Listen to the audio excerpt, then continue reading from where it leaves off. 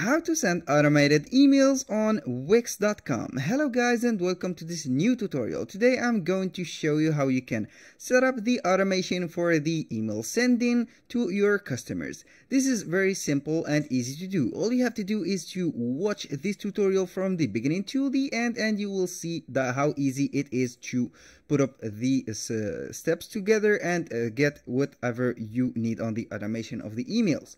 Now we are on Wix.com. All you have to do is to connect your Wix.com account and you have to sign in, of course. Here you have to choose one of the website that you have created. Of course you have to select the website that you have published and you want to work with it. For example, I will go with this. A little disclaimer guys, everything created in this video such as email addresses, phone numbers and addresses are created for the sake of the video. They are not used for any personal uses. So you have to go ahead and put your own email address and you will be good to go. Right here we have on the Wix dashboard or the website that we have, for example, all you have to do is to go to this sidebar menu and click on this part which is automation. When you click on this part, you will be guided to this one. Here, in order to create your automation, all you have to do is to click on this plus button, new automation, and you will be setting up the automation. Now, we have some templates that you can rely on and simplify the work from. Well, as you can see here, we can go with the popular ones. We have send instruction before a session.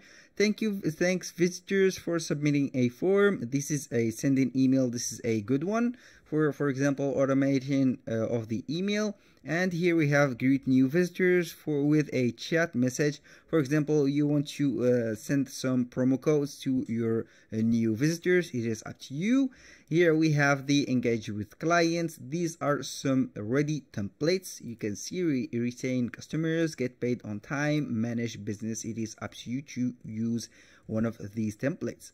But in my case, I will go ahead and click this plus button, which is start from scratch, and I will be creating a automation from scratch. We have here the trigger, choose an app and trigger. Now, we have a lot of options to set as a trigger.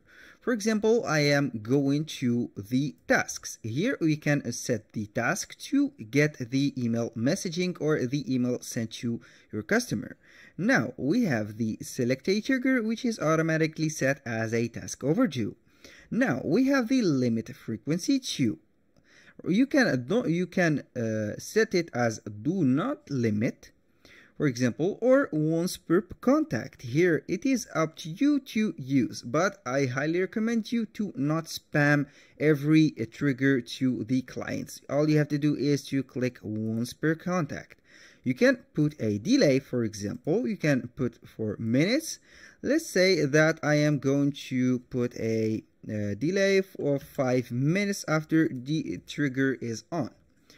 You can add a condition, for example, if for example, select an automation if the task updated date. Here we have the contact ID, task ID, contact last name, first name, contact email. Here we are going to, for example, put a contact email, or let's go with the contact email. Since we are going to sell something, the checkout will have the contact email. Now I will go ahead to put a text, for example, contain. You can put, for example, contain. I will put like this and put the trigger at the right here. Now you can add another criteria. It is up to you, for example, or you can delete this. You can also remove the condition if you don't want it. And the action to choose right here, I am going to click an email. You can put send a chat message, create a task, move a workflow card, send via webhook. It is up to you to choose one of these actions to do. But in our case, we are going to send a simple email. I will click on send an email. Right here we have the sender details. You can see the sender name. You can put right here the name and the reply to email. I will edit this, for example. The sender name we have here, the Jack Smith, FBADS. I will go ahead and put only Jack Smith. The reply to email, it is up to you to put the repletion or the response email. Right here, I will click on save. You can go ahead and confirm your email address by putting the code that they will send you, or you can edit the details later. Now we have created an email. Thanks for getting in touch. This is the email template that they will be sending to the clients or the customers.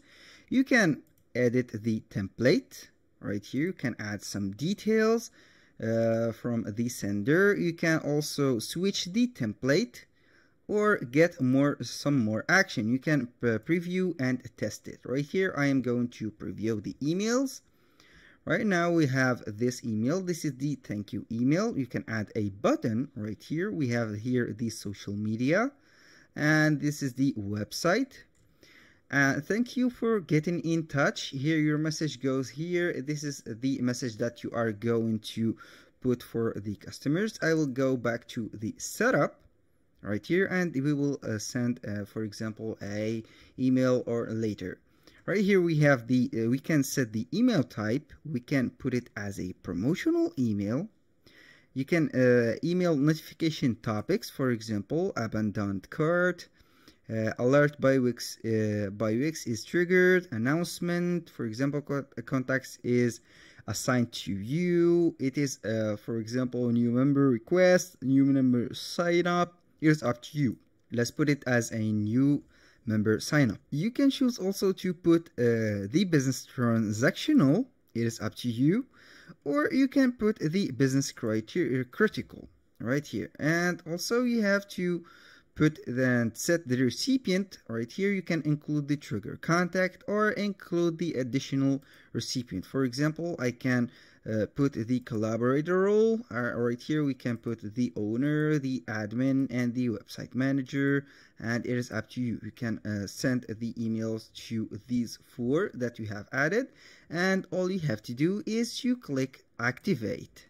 And this is the clear name. You have recognize it, test, for example test email, like this, and you are going to click on save. This is very simple. We will wait for it to be activated. Your automation is now active. As you can see here, the status of the automation is active. You can view the summary, edit it, duplicate it, rename it, or see the email statistics that you have set. Overall, that was everything that you need to create your automation. As you can see here, when you click on view summary, this is the actions that you can do. Also from this part, you can send an email. For example, this is the action, this is the trigger, and this is the action. I can edit the action. Also, you can put another action. Right here you can add an action. If you want to put another delay or another condition, you can create a task, for example, or get an email. It is up to you. So the email will be back to you that the email was sent, and it will be notified, and this is the action. And also you can click on save. Right here we will put the message title, and custom. You can put the custom email or send email to your owner membership or your owner email address. It is up to you. That was all for today's video. I hope you guys that you have enjoyed the content and saw it useful for you, and I hope to see you on the next video.